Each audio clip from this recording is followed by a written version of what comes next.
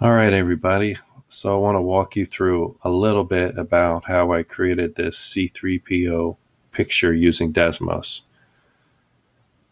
So one of the things about this, we talked about this in class, you can keep clicking, toggling between seeing the actual picture and not seeing it. So as I add curves and lines to my drawing, I can compare it against the original and see how good it's matching up. So I'm not going to go through every single equation, but we'll go through. We'll talk about how we make the eyes. All right. So specifically those circles.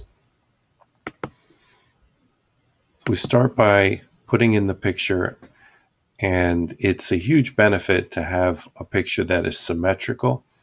Mine's symmetrical along the y-axis, because what I'm going to do is I'm going to walk you through how I make one circle for one eye, and then how we can copy it to make the circle for the other eye, save a little bit of time. All right, so I know that C3PO's eye is a circle. So I start by typing in the standard form for the equation of the circle. I'm not putting in any numbers right now.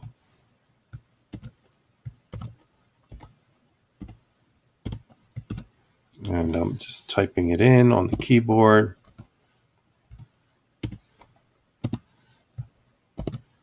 There we go. And as I typed in the equation, it's asking me if I want to add sliders for H, K, R, or all. I'm going to choose all. The great thing about these sliders is it's a fast way to get, in this case, a circle to be the exact size and the exact position that you want. As I move around the various sliders, it's going to influence how this circle appears on the screen. The H is changing the X position of the circle. Moving K around changes the Y position of the circle. And R for the radius is going to change how big the actual circle is. So I'm going to try to move these H, K, and R values around so I can get my circle to appear on top of C3PO's eye. I'm going to try to get it to match up as much as possible. Might not be perfect. I'll do the best I can.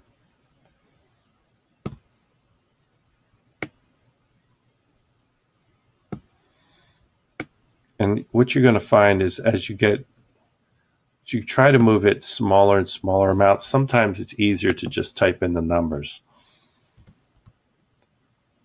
It's like I just typed in negative 1.2. And then for the radius is obviously too big. Let's see what happens if I make it 0.7. That's pretty close, about 0.6. That's pretty close, but it looks like it's still a little bit off. So maybe if I adjust maybe the K position, maybe make the K position 0.35. That's pretty good. And make the radius just a little bit small, a little bit bigger. That's matching up pretty good with his eye. Not perfect, but pretty close. All right, so now what I'm going to do, I'm going to go to Edit, and I'm going to change the color. All right, it's black in the picture, so I'm going to make it black here.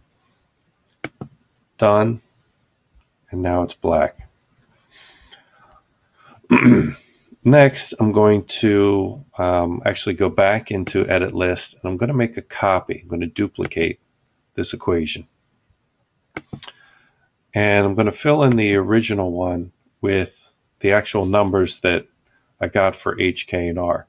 So H was supposed to be negative 1.2. So it was minus a negative, so I'll just make it positive 1.2. And then K is 0.35, and R is supposed to be 0.65.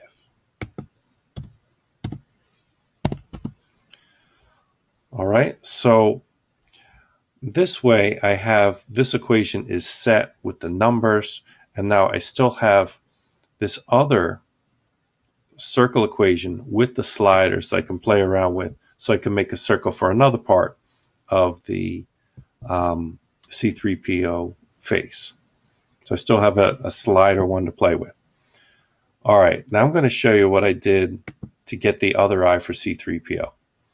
I got this eye, and I'm going to basically reflect it to get his other eye. It saves me a little bit of time. Go up to Edit. I'm going to copy, and then Done. Now, because it's symmetrical, I have this circle over here.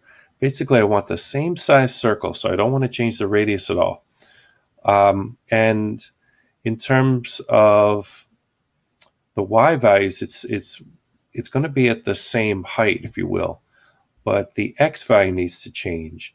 And what I'm going to do is go over here and make this X minus 1.2. And look at that. Just like that, it matches up with his other eye. And so if you pick a picture that is symmetric along the Y-axis, then it's going to be a huge time saver. And so that's how I made a portion of this picture. And when you create your screencast, you don't have to go through everything, but just explain how you made a portion of your picture.